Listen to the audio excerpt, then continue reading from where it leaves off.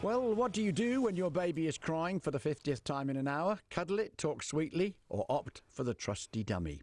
Research out today suggests that they may not be the best option, as 9 in 10 dummies are contaminated with harmful bacteria. To make matters worse, a fifth were heavily contaminated with a mixture of all sorts of bits and pieces from the body, let's say. So, should parents automatically reach for the dummy when trying to comfort the child, or is there an alternative? I'm delighted to say I'm joined now by Tess Clarke from the company Milton, who anybody who's had children or grandchildren will be very familiar with.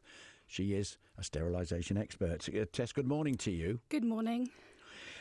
It's a difficult one, isn't it? You do want your child to be calm, and the best thing is to put something in their mouth as a comforter. My two grandsons were both given dummies, not something that I actually did when my own children were younger, but then my daughter sucked her finger, and that took a lot of shaking off. So, really and truly, something needs to go in their mouth, it would appear.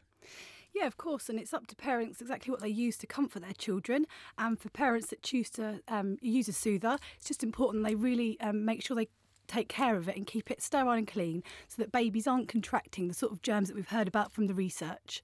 Because as a mother myself, I know how important it is to want to protect your baby and keep them free from harmful germs, because what that really means is having a poorly baby with potentially an upset stomach and sleepless nights and, again, spreading potential illness around the family, which is not great for anyone. The thing is, the mother can do everything possible to keep it sterilised, put it in one of those special units, use something like Milton, whatever. But the minute it's in the charge of the baby, if you like, well, then anything could happen. They drop it down where they're sitting, they drop it on the floor and pick it up. You however hard you try to sterilise it as a parent, the minute it's in the baby's charge, well, it could go anywhere. Yeah, of course, and babies are obviously notorious for throwing their dummies in all sorts of places. So what we really recommend at Milton is that parents have always got a clean one handy, and you can use something like a portable steriliser, such as one from Milton, just to keep your dummy in. So it's always got one to hand. So baby can throw this on the floor, and instead of leaving them crying whilst you're fighting how to clean it, you can just take one out of the soother steriliser and then give it back to baby without having to rinse it at all. And you can use the dirty soother, pop it back inside, and then it's ready to go again. And you could do that throughout the day, and I'm sure it's lots of fun for babies. But parents are then safe in the knowledge that they're giving their baby the clean soother, which is really, really important. Yeah, but you've got to be watching that child all the time then, haven't you, 24 hours a day? Because, you can have a steriliser, you can do all the precautions, as I said. But if they're on the floor crawling about, or they're sitting in a chair, whatever, watching the telly, whatever they do, that's not going to stay in their mouth all the time. And a lot of people would say, well, look, aren't we being too namby-pamby about this? Aren't we being too fussy? Children have survived from the year dot without all of this. Of course, people will say that. But here at Milton, we recommend sterilising soothers up till the baby's first birthday, mainly because the baby's immune system isn't fully developed until then. And it's actually at its lowest point at the 6-month age. So we really recommend keeping that sterile just for these nasty bugs that can really make your baby ill.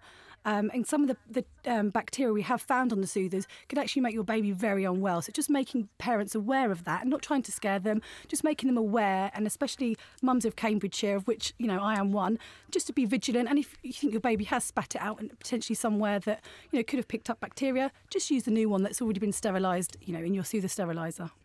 See, the cynical might say, well, you and other people from the company would say this because obviously, it's in your interest to encourage people to buy more and more sterilising liquid, more and more equipment. We won't mention the company again. The thing is, it's in the interest of the company to push this, isn't it? Well, there's an angle there, but also I'm a mum myself. I've got a 2-year-old and he used soothers. And as a mum, I can, use that angle to say I wouldn't want my baby to have a dummy with any of this bacteria on it that we've spoken about. I wouldn't want a poorly baby, and I would personally do anything I can to protect him from harm, as I'm sure, I've got friends in and around Cambridgeshire that would do the same. And whatever method you use, we just want to make sure that babies and their environment, are safe, and we do what we can to protect them.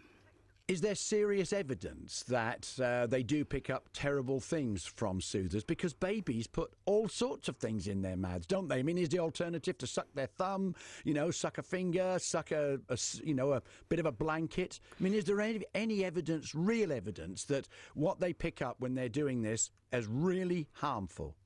Well, we're not saying to parents don't use soothers, because they're absolutely fantastic things to use if mums do choose to. What we're saying is if you do use one, just make sure it's sterile. We found that a fifth of the dummies that we tested had harmful, really harmful, heavily contaminated bacteria on them. And actually the good news is most mums are cleaning their dummies properly and using them, and actually there's no problem there, and baby can continue to use their soother, as they want, with just mums making sure that they, really are just keeping it clean. It's been really good to talk to you. Thanks for joining us. That was Tess Clarke from Cambridgeshire, mum from Cambridgeshire, who's also an expert in dummy sterilisation. What are you